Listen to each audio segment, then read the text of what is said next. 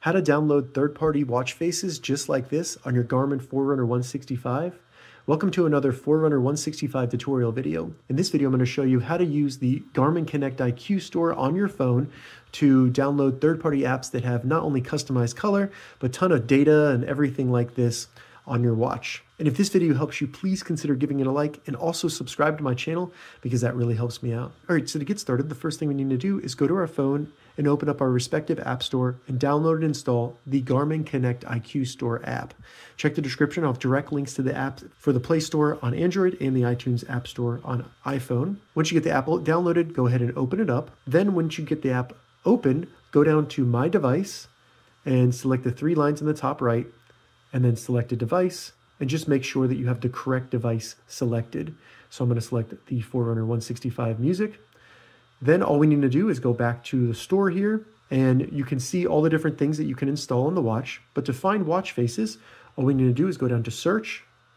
Then in the top menu, select Watch Faces, and now you'll see a list of all the watch faces that are available for the Forerunner 165. You can sort by popular and different items there. So go ahead through this, find the watch face that you want to install, and then select it. I'm going to select Glance because I like this watch face a lot.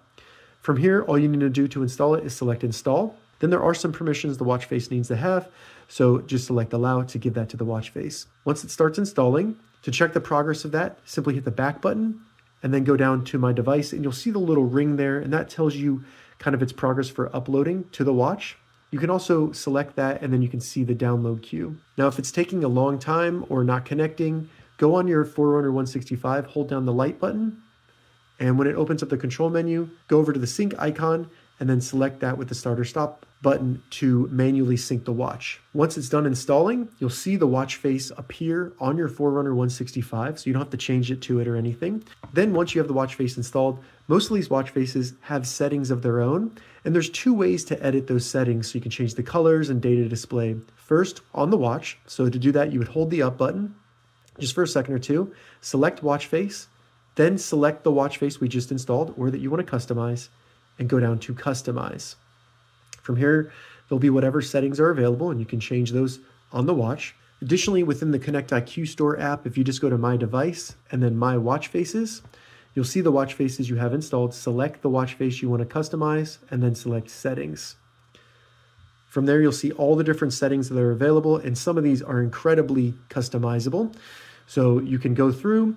Once you change anything, make sure you select Save, and then the next time it syncs, those settings changes will be reflected on the watch face. All right, so that's how you download and install third-party watch faces on your Garmin Forerunner 165.